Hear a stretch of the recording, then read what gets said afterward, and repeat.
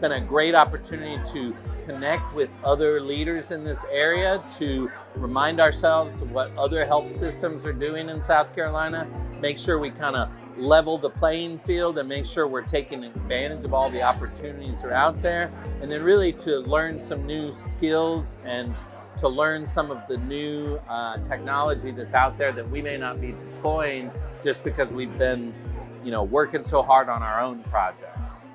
The networking opportunities have been wonderful.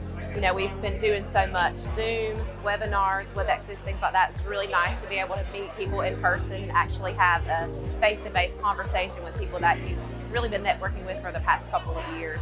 The speakers have been great, the sessions are great. I've really learned a lot about policies, reimbursement, what other folks are doing in other areas of the state.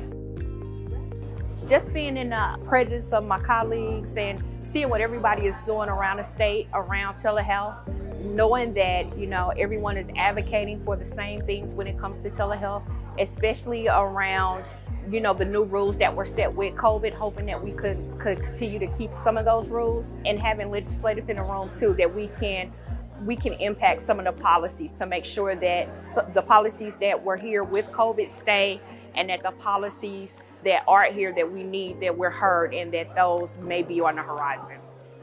It's been great to see some of the big picture work that's going on outside of MUSC. I'm fairly new to the Center for Telehealth, and so it's exciting to see like-minded thinkers and other work that's going on across the state, other forward-thinking innovations that are going on or starting across the country.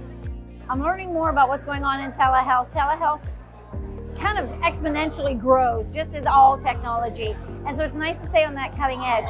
But aside from that, with COVID keeping things locked down for so long, it felt like a family reunion with these people that I haven't seen in years, and some people that I never met face to face. And so it was such a wonderful experience to be able to see all these people again.